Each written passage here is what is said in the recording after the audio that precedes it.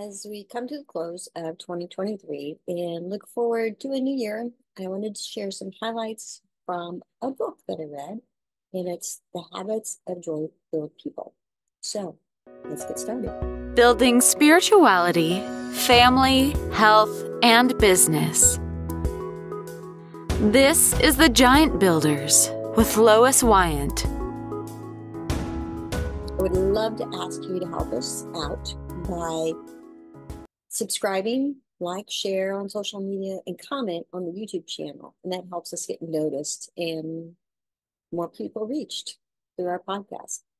So as I was preparing the schedule last October, I left a specific space open for this episode. And I wanted to share something. I didn't know what it was, but as the year came to a close, I knew that I wanted to share something. And so I prayed about it and for a topic that would be inspiring or some way of closing out 2023. And so in November, I joined a Bible study at my church, in which case they were studying the 4 habits of joyful people. And it was like, oh, well, my dad used to say sometimes God needs to hit us with a 2x4 to get us to pay attention, but that definitely did not need to be, I did not need to be hit by a 2x4 in knowing that this is the book that I knew that God wanted me to share with you at the end of 2023.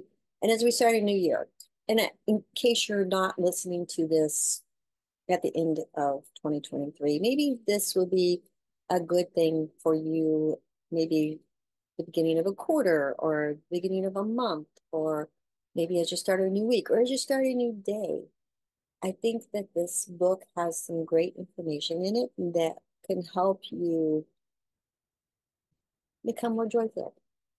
So, I don't want to read the book to you. I don't want to do an outline of the book. I want to share with you some points that were kind of like, I need to note that. Just some things that kind of really inspired me to know that this was the book that God wanted me to share with you.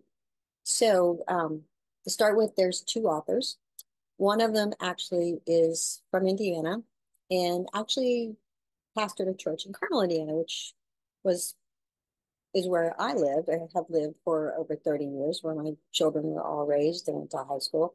So I kind of had a passion there with him mentioning a couple of times about being in Carmel. And then also one of the ladies in our Bible study, she actually knows his family and him. So that was kind of inspiring. It's like she shared a couple of stories about him and his family. So that was kind of neat. But like I said, I only want to highlight the book and things that kind of stuck out to me. And I think that God would want us to use the wisdom of this book differently for each of us. So I want to highlight things. And then I really want to encourage you to get the book, to know how God wants you to be joy-filled as your individual person. So as we look into this book, I found it interesting that they use a lot of areas where they use the first letter of the things they want us to remember to spell words. And so the first word that really stuck out for me was CASA, CASA, which, if you do or do not know, that's Spanish word for house, which is very interesting because as we look at house and joy filled, I think as general people, we would like for our home, where we raise our family, to be joy filled. But I also believe that God wants our bodily house, the house of the spirit, to also be joy filled. And I think that's even more important than having a home that's joy filled, because if you are personally joy filled, then it's going to be easier for you to have a house that's joy filled, but also to teach the people in your house how to be joy filled. So let's just look over CASA. So C stands for calming, and starting with the art of living with a quiet mind. In the hustle and bustle of life today, finding moments of calmness is very unique and it's very transformative.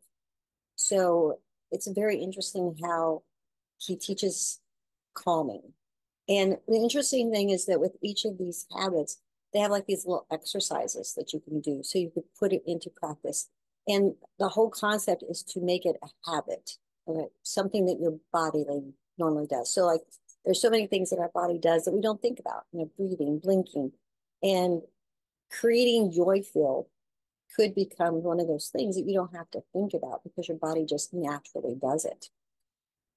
Appreciating, about finding joy in life's everyday pleasures. It's the small things, like a warm cup of tea, a beautiful sunrise. Sunrises always bring me joy. The laughter of a friend, or even just laughter of a child, just brings so much joy.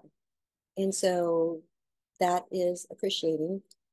Storytelling is the S, and not the kind like with dragons and wizards, but the narrative not only that we tell ourselves, but how we tell stories to other people and how we create these stories to impact our lives and the people around us. So just in the kind of in the darkest moments when we are telling ourselves these gloom and doom stories, we can change those stories. And again, it's a habit that we need. And then the A stands for attacking toxic thoughts. So attacking toxic thoughts is like a superhero strategy of our minds, replacing those imprisoning thoughts in our mind and liberating them. The book also shares some myths about joy, because I found very interesting because I think that we really do lean on these myths. And one of them is joy isn't just a choice, it's a process of training our brain. And he goes through this whole process of the left brain and the right brain and how they interact and how they create joy and what you need to do and think and create the habit of training your brain to see joy. So joy filled individuals aren't magically born. And I know you have people in your life, because I do too, but there's people in my life that seem like they're always joyful. And that's not because they were born that way, but it's probably because in their household, their family created habits that created that joy. And you're never too old to change your habits. And so becoming a joyful person is a process of learning how to create those habits. Maybe as those of your friends who are always joy-filled learn those habits as children. And here's a revelation. Joy-filled people have fewer problems. And that's not true. Joy-filled people have just as many problems as everybody does. But they've mastered a process of facing those challenges joyfully and looking at those challenges in a joyful way. So in the process of the book, it actually takes each of these habits, if you will, and creates a whole chapter on it. And it really goes in deep as far as some of the sections will talk about how the brain works with it. Some of them talk about how we ourselves can interact with people and things and just really, again, create those habits that create a joyful, filled life.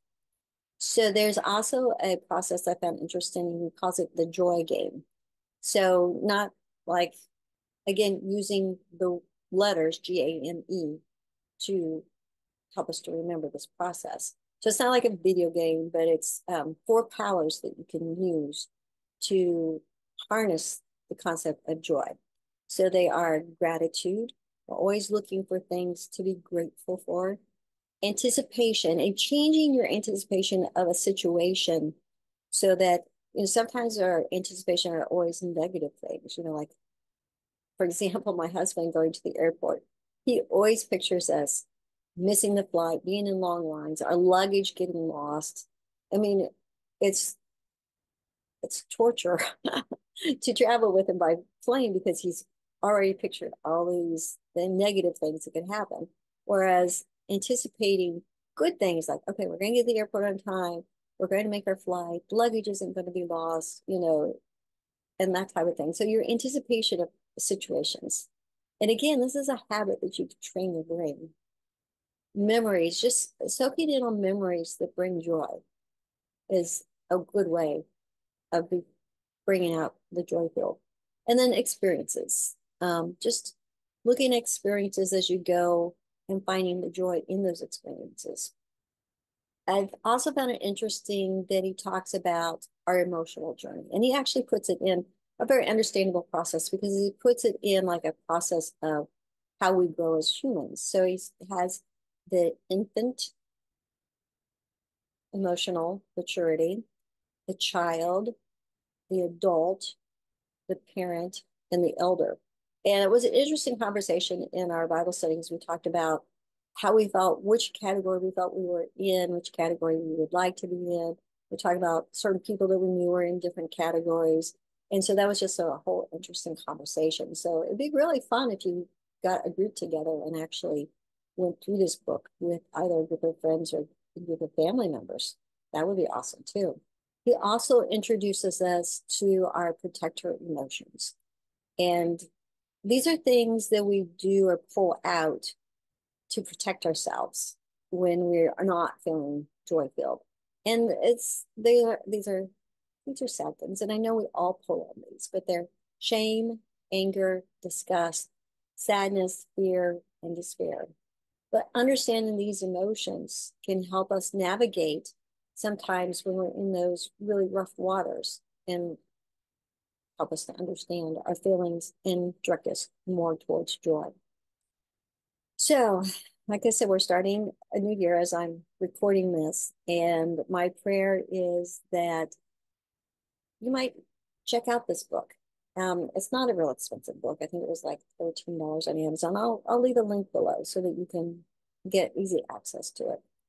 But let's embrace joy-filled perspective as we start our year. Maybe just as a daily practice, just creating habits that will turn each week and each month in the year into cultivating joy. So I thank you so much. I want to say that I appreciate the fact that I'm closing the year 2023 with you, and that I look forward to just sharing so many more ideas and guests with you. And please keep in mind that we have 2 new pages to our website, thegiantbuilders.com. You can find a media page where we'll be sharing links to books that our guests have shared with us, and also a sponsor page. So I wish to you a happy new year if you're looking at this at the end of 2023, a happy month if you're in the beginning or middle of the month, or even just a happy week or a happy day. May God bless your journey. See you next week. Thank you for listening. This has been The Giant Builders with Lois Wyant.